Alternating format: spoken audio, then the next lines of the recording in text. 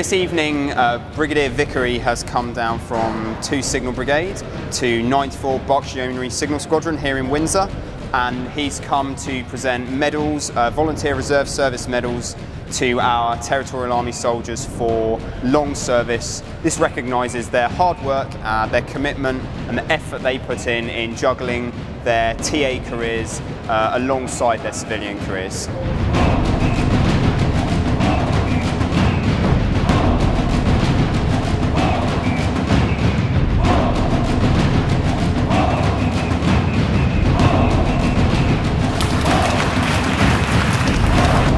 Tonight I was awarded the clasp to my Volunteer Reserve Service Medal, which signifies that I have 15 years efficient service in Her Majesty's Reserve Forces.